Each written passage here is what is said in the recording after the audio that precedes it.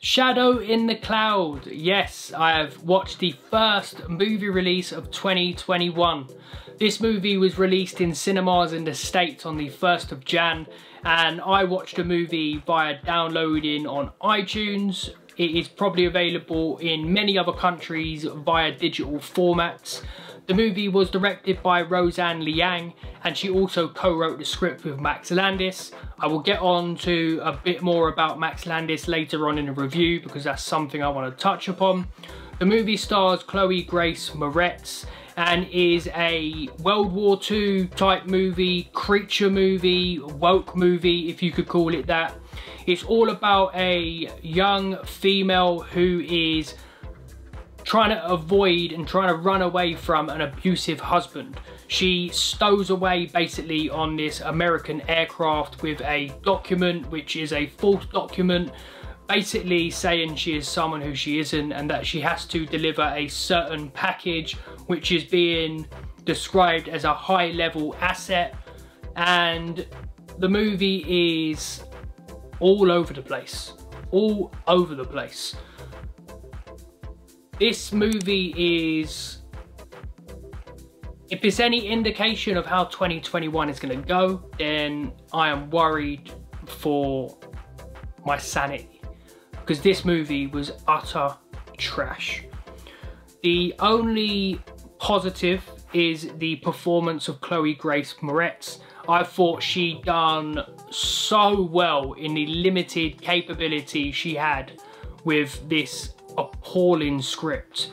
So this is where I'm going to get on to Max Landis, right? He basically wrote the treatment of this movie, and by the looks of it, originally wrote the screenplay. He then got caught out on some Me Too movement type stuff, and rather than just bin the movie, go on to something else, all they done was kicked him off the project, kept his name, he's still got a writing credit on the movie, and paid him a handsome wage, probably. Another one, seen this many a times over the last couple of years, people just doing absolute fuckery and basically getting away with it, and it's pretty excruciating to see this happen all the time. The script was clearly rewritten multiple times. I don't really know what route they were trying to take with the movie, what genre they were trying to be in. It was all over the place. There was some okay moments, the shootout moments with the Japanese fighter planes and the American plane were good. The CGI was decent enough. I didn't think the CGI was woeful, but the story, the script, and just the overall feel of the movie was utter trash.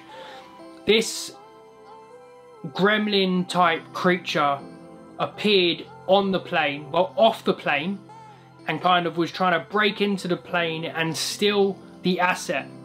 What is the asset, you ask?